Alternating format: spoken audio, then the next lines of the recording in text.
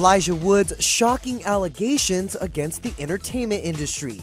In a new interview with the Sunday Times, the former child star alleges that pedophilia has been a real issue in Hollywood. He tells the publication, quote, "There are a lot of vipers in this industry, people who only have their own interests in mind. What bums me about these situations is that the victims can't speak as loudly as the people in power. That's the tragedy of attempting to reveal what is happening to innocent people. They can be squashed, but their lives have been irreparably damaged." The 35-year-old adds, "If you're innocent, you have very little knowledge of the world and you want to succeed. People with parasitic interests will see you as their prey."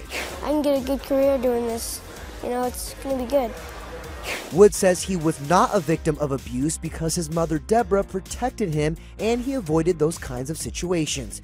He goes on to allege that even as an adult in the industry, he has been, quote, "led down dark paths to realize that these things probably are still happening." Not do all the things that I hated as a child. What did you hate? What were the sort of things you'd never want to see done? Well, I didn't like it when directors, when I was, 6 or 7, tried to manipulate me. I don't like being manipulated at all. I have like a complete allergy to it. So they would say things like, "Oh, how's your dog feel? Because I think your dog isn't feeling well." And I just be like, "Eh." And that's to elicit a crying reaction Yeah, from to you. try to elicit some reaction, or let's talk about, when your mom was sick. And I'd be like, "How about we talk about when your mom was sick?" Yeah, it just made me cold. It made me mad. Anytime I feel manipulated, suddenly like horns start coming out of me. Steam starts coming out of my ears. Is it true that when you were 14, your agent punched a producer? Yeah, it is. What happened? He called me at a friend's house on the weekend where I was having a sleepover, the producer, and he pretended that we had an appointment that I'd forgotten about, and he had me come to the appointment. My mom was out of town. He had me come to the appointment, and he was talking to me and then asked me to take my jacket off and turn around so that he could see my body. This is 14 years old. Yeah, and I was like 14 and kind of like chubby with pimples and whatever. And yeah, my agent went to his office and punched him in the face. Wow. Trust me, 47 years in the film business is a long time. Just lastly, before I leave you, what's the one thing you'd change about the movie business? What would I change about the movie business? I feel like the respect for the director's vision is gone, I think, in mainstream movies. I think that's what was always wonderful about Jodie Foster blows the whistle on elite Hollywood pedophile. Former child star reveals incident from when she was 14 years old. Actor Jodie Foster has revealed an incident that happened to her when she was just a child where a sleazy Hollywood elite attempted to lure her into a rape. The two-time Oscar-winning former child star revealed during an interview that a top producer tricked her into a pedophile trap by faking a movie role opportunity when he knew her parents were I can away. tell you that the #1 problem in Hollywood was and is and always will be pedophilia. That's the biggest problem for children in this industry. The casting couch even applies to children. Oh yeah. Not in the same way. It's all done under the radar. Nobody talks about pedophilia. It's the big secret. And it's widespread? Oh yeah. I was surrounded by them when I was 14 years old. Surrounded. Literally. Didn't even know it. It wasn't until I was old enough to realize what they were and what they wanted and what they were about and the types of people that were surrounding me till I went, oh my God, they were everywhere like vultures. Vultures who Feldman says abused him and his best friend, the late child actor Corey Haim, his co-star in The Lost Boys. Well, what happens if my mom is dating the head vampire? Feldman says the trauma of that pedophilia contributed to Haim's death. There's one person to blame in the death of Corey Haim, and that person happens to be a Hollywood mogul. And that person needs to be exposed, but unfortunately I can't be the one to do it. But the person that knows who did it and knows who he is watching right now, I guarantee you. Yeah. Intriguing. Yeah. There was a circle of older men that surrounded themselves around this group of kids. And they all had either their own power or connections to great power in the entertainment industry. Feldman won't name names. And he admits his friend had a struggle with addiction, which he says was a mechanism to cope with his demons. It was a symptom. It was a symptom, correct. Are we in it? In 2008, the two Coreys confronted each other on their reality show about the dark past they shared. You let me get around in my life, man, raped, so to speak, when I was about 14 and a half, and I'm saying this right now. What'd you do, man, when you saw that going down when I was 14 to me? What'd you do? You knew about it. You want to talk about the truth? Okay, well then let's talk about the truth. I was being molested at the same time by somebody else. What'd you do? You know, there's a lot of good people in this industry, but there's also a lot of really, really sick, corrupt people in this industry. And there are people in this industry who have gotten away with it for so long that they feel they're above the law. And that's got to change. That's got to stop. Is there a dark side to child stardom? Definitely. I think a lot of kids don't really want to do it. I think that the parents want to do it more than the kids. Chris Snyder says for most child stars, it's the parents that can cause more damage. And he would know, having managed with his late boss Iris Burton some of the most iconic child stars, including Feldman, River Phoenix, and Drew Barrymore. The biggest problem in the whole thing is when the parents start to live through the kids and quit their jobs and buy expensive houses, buy expensive cars, and the parents aren't understanding it's not going to go on forever, and it just wrecks everything. Feldman's parents managed his career until the money came between them. I got legally emancipated by going to the Producer's Pension Health and Welfare Plan myself at 14 years old and saying, what were my earnings and what's left? Earnings, by the time I was 13 years old, $1 million, which is really not that much money, but in those days it was. You know, in the late 70s, early 80s, that was a good chunk of change. And how much was left? $40,000. And guess what? When I went in for the emancipation trial, my father said, since I spent my time with you on your last film and took it away from my office where I should have been focused, instead, I'm going to ask you for that $40,000 back as repayment for the money that I lost in my business. You had to pay your dad? Correct. You can check the court filings. That was a fact. Wow. So I started at zero at 15 years old, coming out of the hole. I found when I was a 16-year-old, fresh from boarding school, going out into, you know, on the casting couch, I was definitely objectified to an extreme. And when I was it the way you made you feel, you were made to feel, yeah, or the way you were treated? The way I was made to feel, the way I was exploited, and the kinds of roles and the kinds of things I was expected to do in auditions. I mean, there was one horrific incident where I went back for a second audition. It was a screen test. There were two other people in the room, the director, who I'd seen previously, and the casting director, who was a woman. And the director asked me to sit with my legs apart. The camera was right between, you know, positioned where it could see up my skirt, to put my leg over the arm of the chair, and before I started my dialogue, think about the character that I was supposed to be having the dialogue with, and how it felt to be made love to by this person. And I was thinking, this is so strange. Why would I need to do that? But this is the director. He is talking. You know, there's the casting director. It must be normal. It must be normal. I'm 18 years old. You know, and I'm thinking, this is obviously something that, I was in a protected, you know, there were boundaries.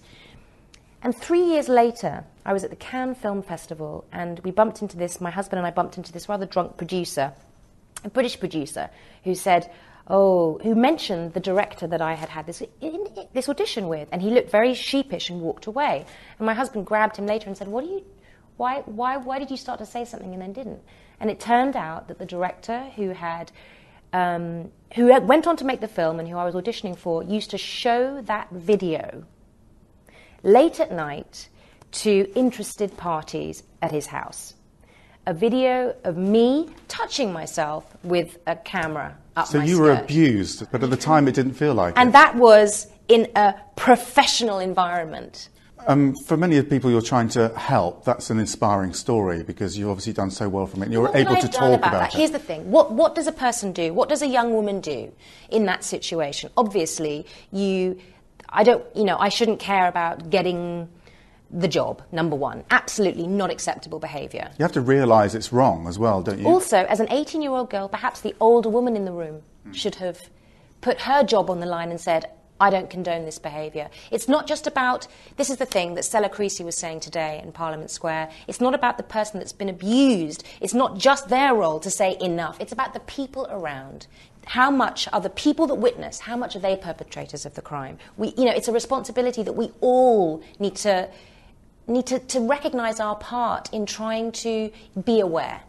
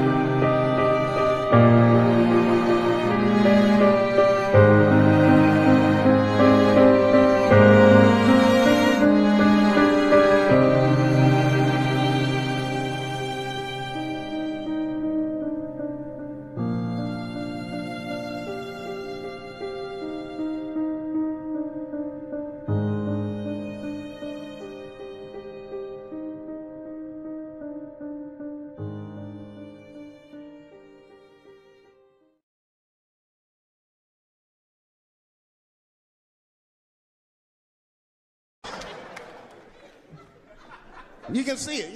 You ever have this happen? This is how confusing it is. This is the practical application of what I'm talking about. Like a guy be out, this happens to a lot of guys, you be out at a club, bar, right? You're kicking with your boys, and a girl walks by, and man, she looks good. She looks good. Not good in that classical way. I mean, you know, I'm talking good like she got half her ass hanging out her skirt. Her titties are all mashed together, popping out the top of her turtleneck and shit.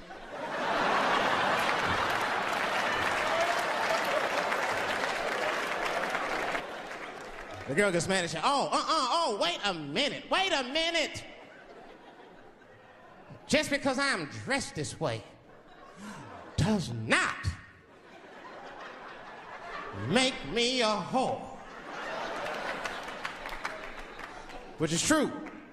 Gentlemen, that is true. Just because they dress a certain way doesn't mean they are a certain way. Don't ever forget it. But ladies, you must understand that that is fucking confusing. Just is. Now that would be like me, Dave Chappelle the comedian, walking around the streets in a cop uniform. Somebody might run up on me. Oh, thank God. Officer, help us. Come on, they're over here. Help us.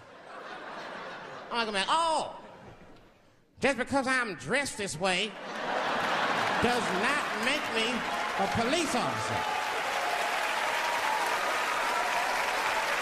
You understand what I'm saying? It's like, all right, lady, fine. You are not a whore. But you are wearing a whore's uniform, I'll tell you that shit right now.